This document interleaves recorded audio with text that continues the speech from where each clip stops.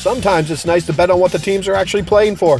Here is a trio of money lines that are paying plus 295. The Bears will run a more conservative game script and allow their defense to make plays 1 week after passing 54 times. The Chargers are scoring just 17 points a game over their last 3 and are a bottom 5 team in turnover margin. Take the Bears.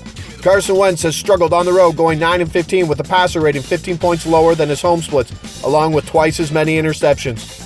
The Bills and Josh Allen will get it done at home, as he has the best fourth quarter passer rating at 139.6. Take the Bills.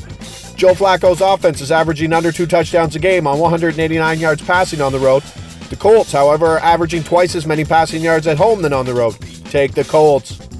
Tampa's defense has faced Saquon Barkley, Todd Gurley, Alvin Kamara, and CMC over their last 4 games, allowing a combined 131 yards, and is the number 1 DVOA rush defense, but is allowing 30.8 points against.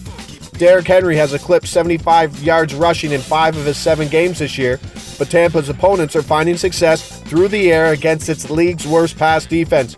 We are going to back the paradox that is the Tampa Bay rush defense and hit the under on Henry's total rushing yards of 66.5. The Houston Texans are giving up 330 yards passing a game, have a plethora of injuries to their corners, and have allowed the most passing TDs since Week 5.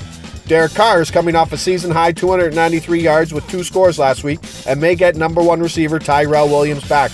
We like Carr's over 1.5 passing TDs.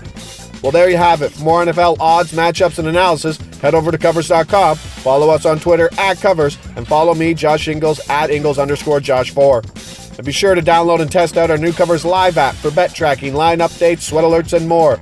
Get our new mobile sports betting manager today and bring your sports bets to life.